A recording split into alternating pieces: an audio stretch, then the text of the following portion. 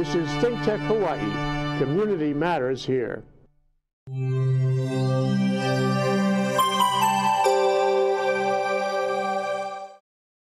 Okay, we're back. We're live. We're happy to be here. It's a Monday. It's a beautiful day. I'm Jay Fidel. I'm happy in my skin. Okay, this is Lori McCartney, and she's happy in her skin too. Very happy in my skin. Yeah. She's the CEO of Bikeshare Hawaii, which is a very important organization, an organization dedicated to sort of remaking our city and ultimately our state. And it's done amazing things. It opened in July 1, I want to say. Yeah. And you, as an executive decision, you put all the bikes out there. Everywhere, you deployed them everywhere, and you know, you can hardly miss them now in the Honolulu landscape. So how has it been, Lori, since then? Well, since we launched on June 28th, just 2 days before the 4th of July, it's been going really well. You know, as we were planning for this, it took us almost 5 years to get here. I've been involved in it for 3 years. So there were a lot of things that we did to try to make sure that once we got there, it was going to work. And but still, you put it out, you put them out, and you go, is anybody going to ride them? Are they going to be used? Really, really pleased to see Honolulu take up and adopt Biki as a way to get around, a way to, you know, have some fun, and a way to get exercise. Yeah, and when we met, I mean, we met here yes. at this table, you yes. and me like this. I was so impressed with the fact that it was like skiing. You know, you see the hill in front of you, you know the risks, and you go. Yeah. You go right down that hill, and you do it, and you find that you were right, your executive intuition was right, and people come from near and far to ride those blue bikes, no? It's really great, and it's not just me. There's so many people that were involved in this, and the process was not easy, but it was for a good reason.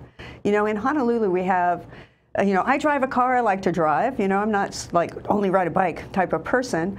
But I think in Honolulu we have the opportunity to get around different ways, and we need more choices. Yeah. And I would spend a lot of time in San Francisco, for example. I lived there for almost 20 years, and I know going to work, I could walk, I could take a taxi, I could take a cable car, I could take a bus, I could take transit. I had all these options, you know, and I came here and it's like, okay, what are my options were limited. So this provides another option for folks. Yeah. Yeah.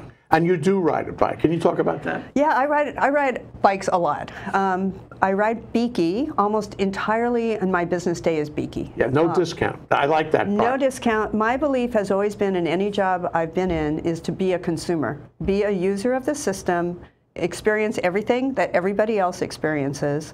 And so I get overage charges. I'm on the $15 a month plan, which is a very popular plan, although our most popular plan is the Free Spirit.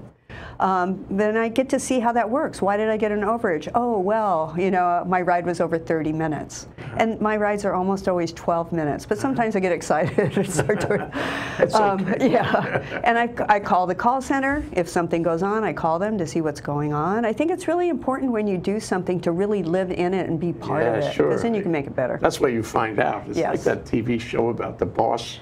You know, oh, undercover boss. Undercover boss. Yeah. You know, I'm out of cover boss. I'm out there. Hi, this is Lori. What's going on? Yeah. So what are the plans? I mean, I'd like to know, because that $15 plan sounds really good for somebody who just wants to get around point to point around the city. It is a really good plan. The good thing about it is, if you look at our average ride times, its average is 20 minutes for each trip from one station to another station. But it's higher for visitors because they're not really so destination focused, maybe. And then for residents, it's just around 12 minutes. So 30 minutes is plenty of time to get in between. You know, so for me, I ride 2 to 6 to 8 times a day on Biki. But my cost is always $15, except, like I said, for that time when I... $15 for a whole month. For a whole month. $15 for the month? Right, for a month. So you can go a lot of places if you stay within that. Yes. For no more than $15. $15. And even when I go over and I get a $3.50 charge because I've gone over, it's like it was still $18.50. Is that right? $18.50 for a whole month. Yeah. So what we're seeing people do is they start with our Free Spirit Pass, a lot of them, which is $20 for 300 minutes of riding time, which is 5 hours, that you use in any increments you want. Per day? No, forever. The minutes never expire. Okay, okay.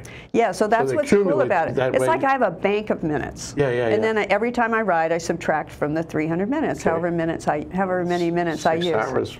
5, yeah. 5 hours, that's a lot. Yeah, so it's funny at home. My husband has the Free Spirit plan, and I have the $15 plan, and we're trying to decide which one's the best value. They're both, because he's like, okay, if I calculate each of my trips are 8 minutes to go back and forth where I go, I think Free Spirit plan might be better value. Yeah, and I'm thinking, no, I want the flexibility. It's really interesting. Yeah. So they're both great values. Yeah. And we see people start with a Free Spirit because then they're not sure what their right patterns are going to be. And then we've seen the $15 and $25 monthly pass, which I could talk about, become more popular as people look at their history, which they can do on the website, and see, oh, all my trips are 12 minutes and I ride a lot, maybe the $15 monthly plan's better. I'm reminded of Verizon, my phone and all. Yeah. Where if you call them, they'll tell you, well, your average minutes is this and that. You're in the wrong plan. Yeah. Why don't you shift plans? Yes. You could do software like that, couldn't you? Yes, we could. And we do actually call people and ask them and look at it. We don't want to be too invasive. Right. And people have different reasons for doing different things, and we're brand new still. Yeah. But we do see people naturally doing that, and we do have that suggestion for people. So what about the $25 plan? So 25 is just like the 15, and you probably will never have an overage charge because it's unlimited 60-minute rides. So I could ride a gazillion times every day in a month. As long as every trip was under 60 minutes, it would still be $25. Mm.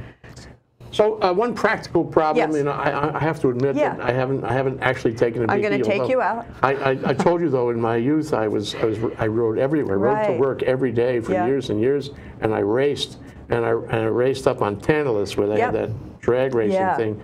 And I went up there every Thursday morning. A whole bunch of us would go up, top and bottom. Right. And I went around Waimanalo side, once a week also. Yeah. Anyway, that's my riding. But query now, so right outside our door here at Pioneer Plaza, there's a Biki stand. Yep. Okay. So I get in the Biki. I gotta put my card in. I gotta register there. Yep. I take the Biki down to, I don't know, University. Okay. How do I know where the next Biki stand is? Because I got to put the bike back. Right. How do I know where that is? Well, we've got something for you. Okay, all right. We have exactly. We have a Biki app, actually, that's available on iPhone and Android. And the app has great features, but I think the one that people use most is where is the next Biki stop, because it's GPS enabled. So you can see your route, you can see yourself, and you can see the Biki stops. But it also shows you what the availability of bikes and docks is. So if you're riding along and you're wondering, is there going to be a place for me to put my bike? Gotta have a place. You can see. Or is there a bike there? You can see those things.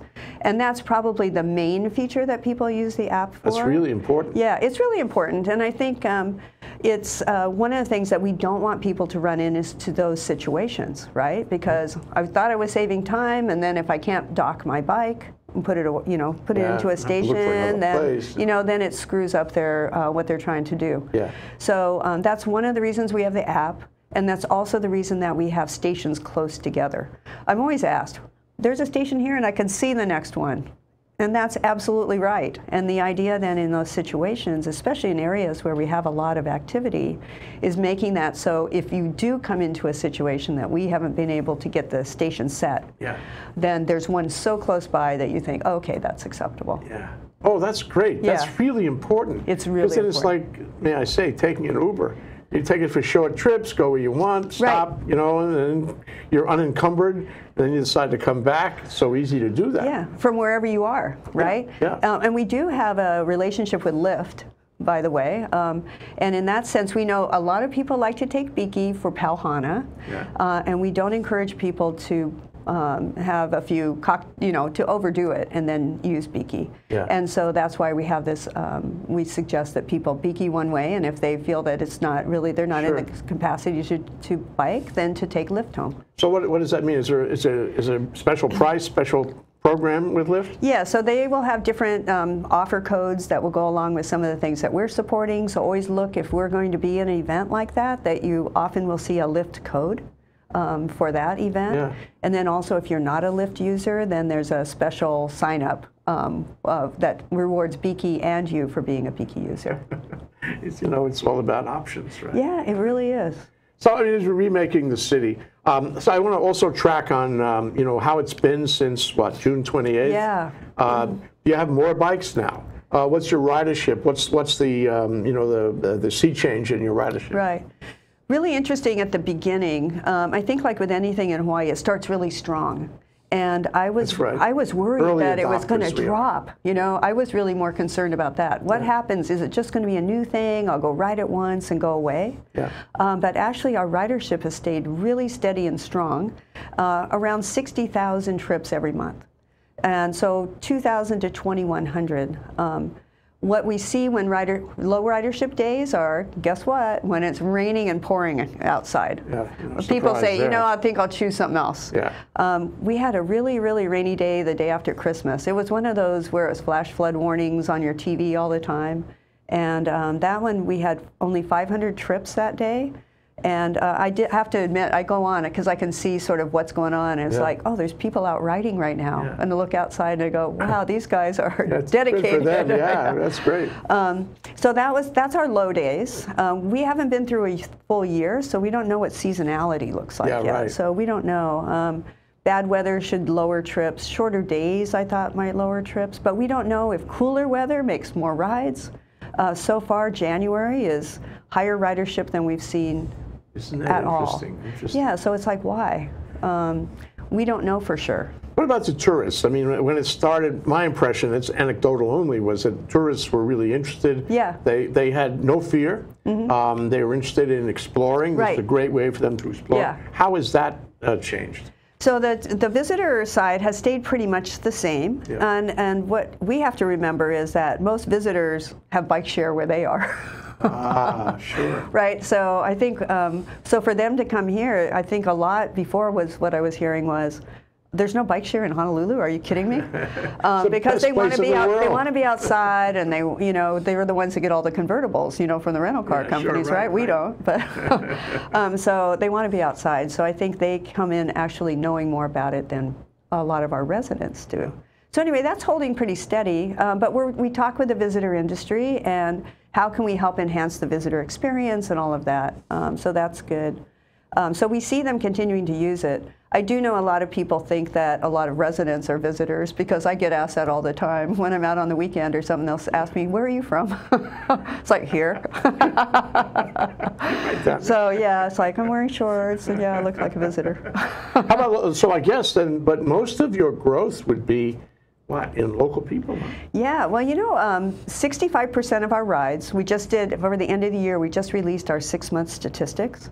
And 65% of the trips made on Biki are by residents. And the only real way that we know that is what zip code do they associate. Sure. So by zip code, that's what we see. And also we see that our highest zip code of use is Waikiki. So that's not visitors. Because they wouldn't be putting in, they wouldn't know it's 96815. They wouldn't have no idea. They wouldn't know. Yeah. So it's the people, and I can relate to this from my son, not the Waikiki part, but the resident part of being sort of like in that area is he was working at a restaurant and then he had to close up. And so he would not be done until after 12 midnight. And so he would take Biki home. And so I think we have a lot of service workers and a lot of people who work in the visitor industry or live in Waikiki that use Biki. Yeah. That's fabulous. Yeah. We're going to take a break, Lori.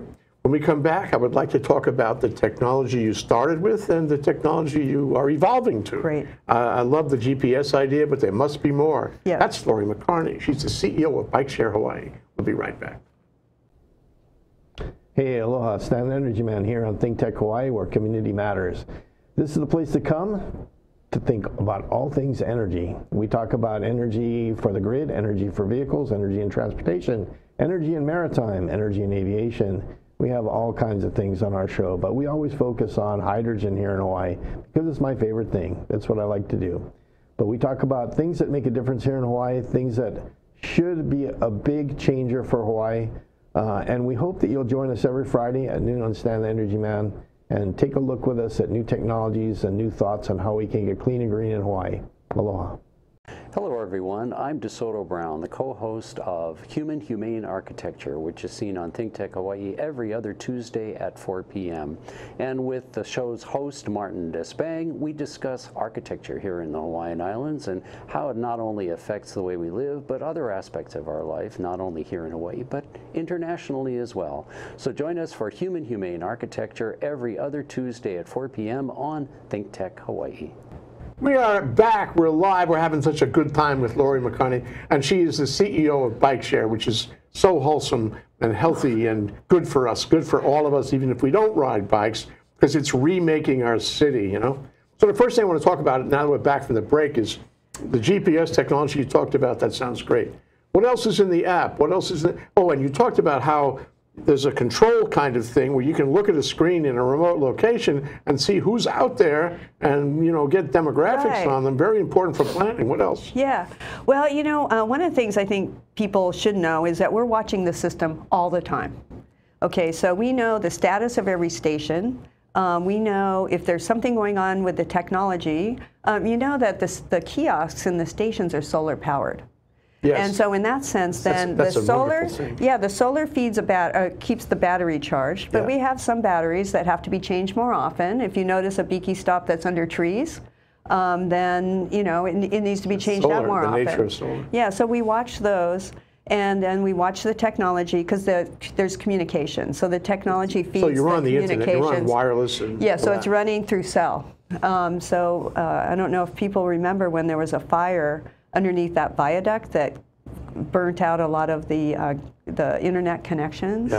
One of our main carriers was pretty much disabled for that whole day. All of our system went down. Oh, no. And so we couldn't do anything. I mean, if we couldn't communicate through the cell service, the stations that were with that particular carrier couldn't function. So our call center then knew which stations. We encourage people to call the call center, and then the call center will work with where are you trying to go? Well, this station works. It was a pretty interesting day, but we tried to do our best. But the technology on the back end helps us also keep track of how many trips in this area, you know, what time of day, you know, how many ins and outs. So we can get an idea of where demand is and where we need more, you know, how long was that station empty or full? You know, so adjust the whole system. So after 6 months, we're doing some things a little bit differently and after this first learning, and we'll continue to evolve to do that. It's like ABC stores. If something sells, there's more of it. If something doesn't sell, it's not on the shelf. So you're always adapting. This density of network is probably the thing that's hardest for me to explain to people about why we need so many. Because our priority is we have to have the density to make it work. So that means we have to have enough stations for that area. And that's where conflict will come in. Our first choice is always a wide sidewalk. Then it's not bothering anybody, right? There's plenty of room to walk. And then the second place is... Can't always have that, though. It can't always have that, but you have to have enough density to make it work. And so then the second place is restricted parking. That's where it says no parking. Well, one of the things we found out was some people park there anyway, and if you put a Biki Stop there, then it disturbs those areas. So, and then our third choice is parking. But what we have seen, because we have seen it used so much, is if we have in a 2 parking spot space, instead of 2 cars, in a lot of neighborhoods you'll notice that people just sort of commandeer those spots. You park, and I'm not moving my car because I'm not going to get space again. Instead of that staying for 1 or 2 cars over a period of time, you see all of these bikes going in and out. And that means that we're improving the mobility for people. Yes, you are. And that's what's helping. So it's an interesting conversation. So giving this, you know, the information you get and your analysis of your analytics, if I can use. So you've made changes. Have you, and I assume you've moved locations because of that? Have you increased the number of locations? Have you increased the number of bicycles? So we have only moved 1 station. And this is where the public-private nonprofit partnership comes in.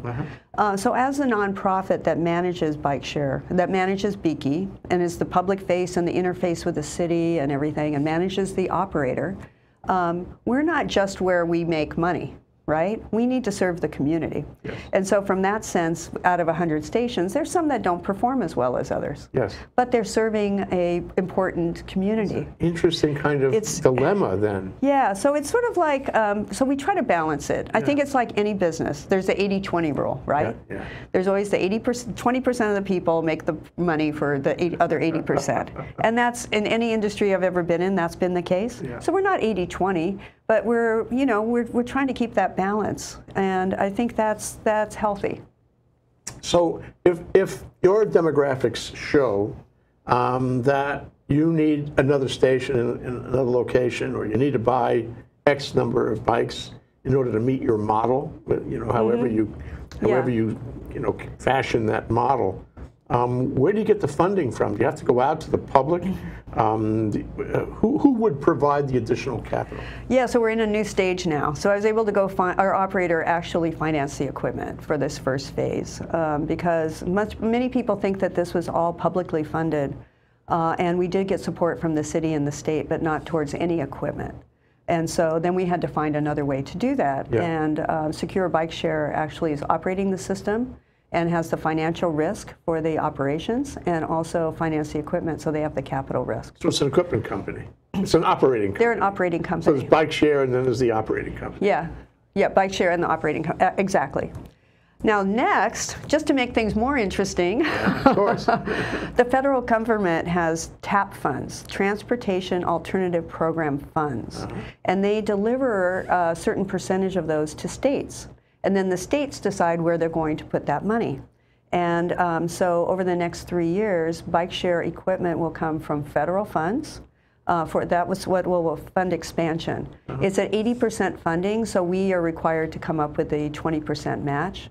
And so that's where we're going out to the community. Also, we'll probably go to some public sources and to be able to do that. So this is for contributions that are tax-deductible contributions and the like? Yes. And yes. from funding from governmental organizations, that would be like grant and aid kind of contributions. Right. So, so we talk to everybody about things like that. But we're really pleased. Yeah, we're really pleased that $5 million from federal TAP funds are targeted towards more Bikeshare equipment over the next 3 years. And so that's pretty exciting, and that would double the size of the system. You don't need legislation for that. I assume that you can deal on an administrative level for that. We did have some regulatory hoops to jump through, and we jumped through lots of hoops. But what's interesting now is all of our Biki Stops are on city and county and private property. And this next phase is looking at state property also and federal property. I'm learning about, oh wait, I thought that was city. Oh no, that's state. Anything with highway on it is state. Oh, okay. Yeah, so Nimitz Highway, Ala Moana. Yeah. You're learning something. I hope you're taking notes on this. Vineyard. In case you were always confused about what state and what city, now you know. It's really interesting. Yeah, so anyway, so having conversations with various folks in the state about that, because to fill in some of these areas, including UH is another entity. And so we've had discussions with them. We're really close to finalizing our ability to put stations up there in our next phase. Well, we would be remiss if we did not discuss safety. Yeah. And the reason I say that is, I'm raised with the notion that the more bikes you have on the road, the safer it is for any individual cyclist. And you guys are putting bikes on the road. Yeah. So you're actually affecting, the whole enchilada. You're having an effect on the possibility, the option of riding bike, whether it's a Biki bike or not a Biki bike, because you're there. So can we talk about safety for a moment? Absolutely. Okay, so I retired before I took this job. And then I was retired for a couple of years, and I came back to do it. And I didn't do it because Bikeshare was what I wanted to do, for that being the end. My purpose was to make this a safer place to bike. So here's how I see it, and what we've seen in other cities is, like you said, more people on bikes creates more awareness among people in cars that there's going to be bikes there. When I ride my personal bike, I'm much more comfortable riding where people expect to see bikes. Secondly, the more non-bike people, I haven't been on a bike in years, I wouldn't, more of those people that are on a bike, when they get behind the wheel of their car, they're probably going to drive a little bit differently. You bet. So that's another thing that's just backs to the personal interaction of bikes.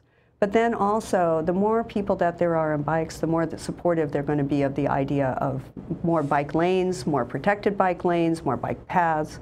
Because if you're riding a bike, then you're going to feel safer and you're being more willing to ride. If you're in a car, it's like, get them out of my way.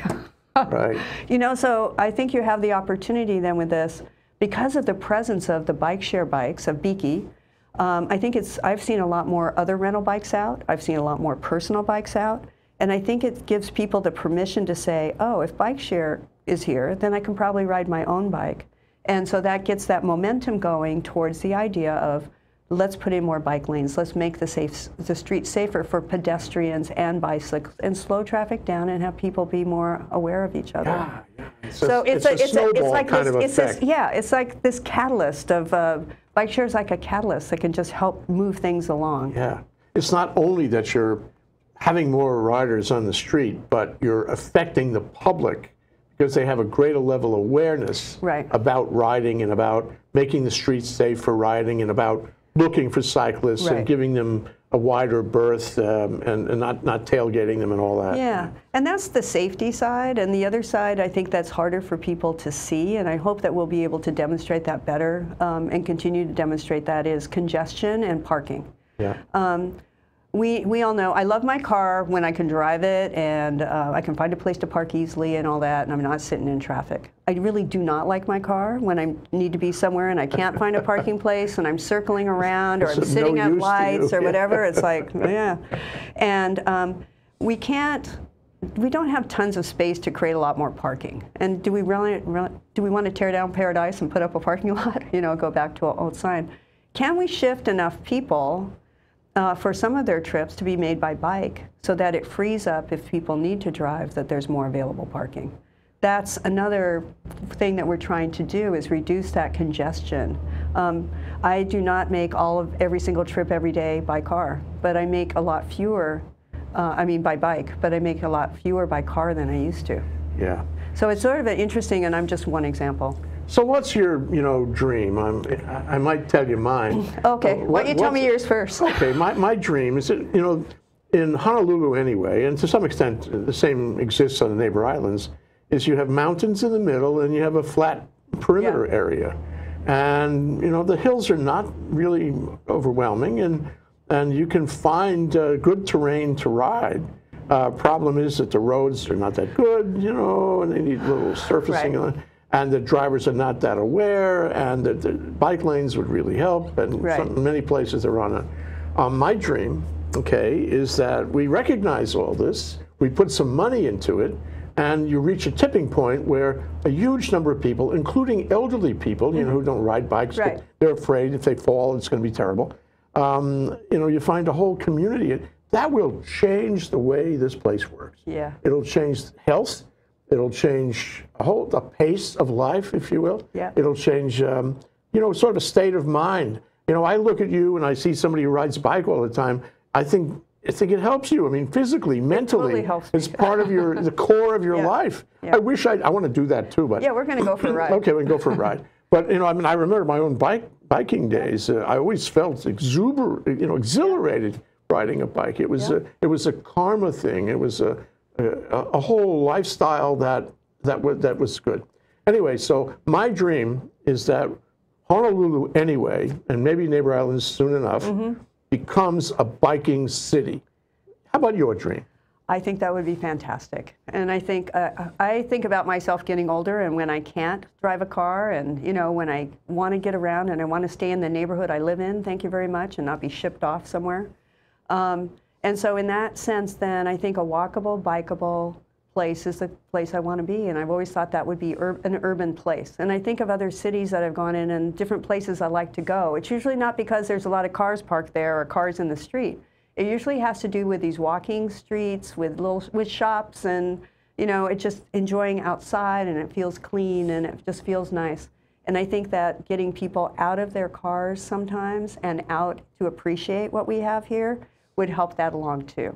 It's just amazing. I love to ride a bike in that sense, because I get to experience our neighborhoods, and I don't really experience them in a car. I'm in this little bubble. Oh, it's true. And when you're outside, somebody was just telling me this morning, I took a group of people that I do exercise in the morning at Magic Island, and we're all in our 60s and 70s.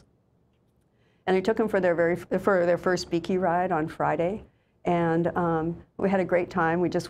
We stayed off of main roads and went and had coffee in Kaka'ako and came back. And then this morning, one of the women, we all had a great time. And then this morning, one of them came up to me and said, you know, I was just over at the library at Ala Moana, and I thought I could drive to so-and-so, or my husband said, I'll take you. And she says, no, I'm going to take Biki. And so she did it, and she had a great experience. And she said during that time when she was on her ride, all the other Biki riders were like waving at each other. And it's like, it's just sort of nice. It starts building this connection with people. It's infectious. Yeah, so those kind of things, there's the hard benefit, the really quantifiable benefits, and then there's the benefits that are a little bit softer. And I think that our ability to connect people together again and have them just be, experience other people, maybe that will help us in some of the communications that we have and pull us together a little bit. Yeah, as a community. Yeah. What a beautiful dream. Yeah. I hope all of our dreams come true in this way. I do too. Thank you, Lori. Thanks for coming down. We got to do this again. Yeah, thank you very much. Thanks for having me. Aloha. Aloha.